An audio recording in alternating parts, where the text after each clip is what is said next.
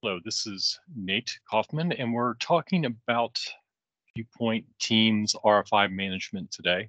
It's a cloud-based collaborative environment for project managers and people that are internal, external to your organization to collaborate on a project. And we're specifically going to talk right now about RFI management. And first thing, as we click into it, we'll find an RFI log. And you have all kinds of different ways that you can slice and dice this information. If I just want to look at all open RFIs or closed ones or high priority, we have toolboxes and ways to configure those to get you exactly what you're looking for. Anyway, so to give you a real quick, we will go and create an RFI to give you a quick idea. And right here, we have kinds of different types. These are going to be definable by you. You're going to be able to define who you want it to go to on your project team. And additional responders give it a subject.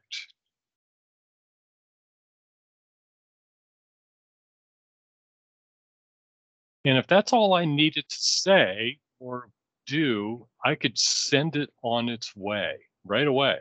However, if I wanted, there's more information, I could put it here. I could link it to a spec section, drawing reference.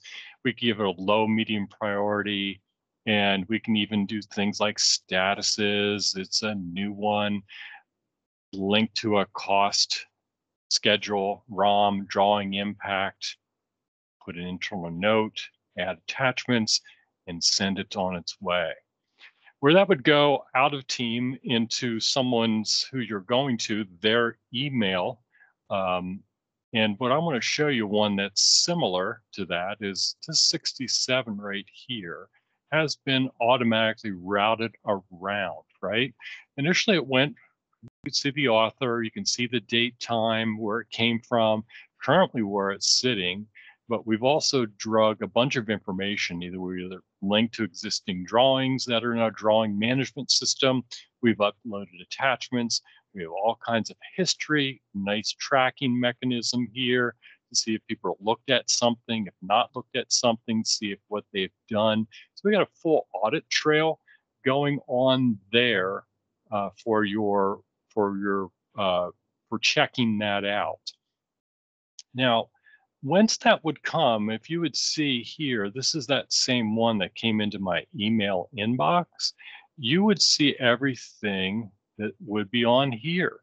And the nice thing about the way Team functions is that if I really wanted to answer this, hey, I could use that link and go right into this form and answer it within the actual RFI, or I could have someone, or in this case, my user say, I just want to reply.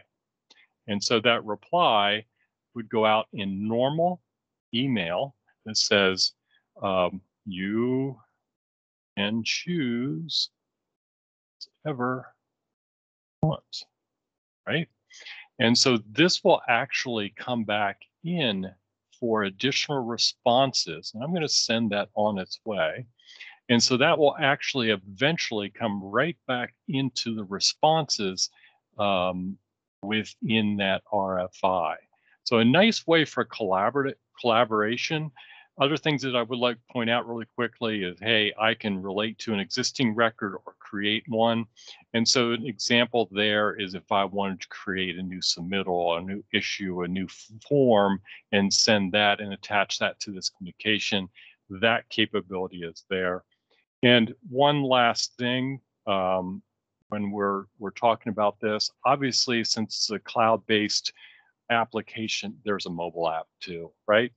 So as you can see, this is the same RFI that we're talking about here.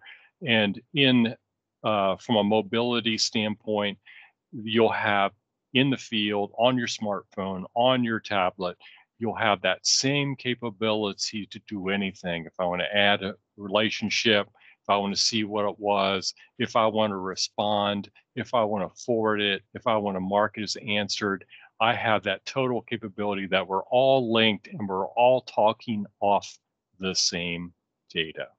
So I appreciate your time today. Thank you.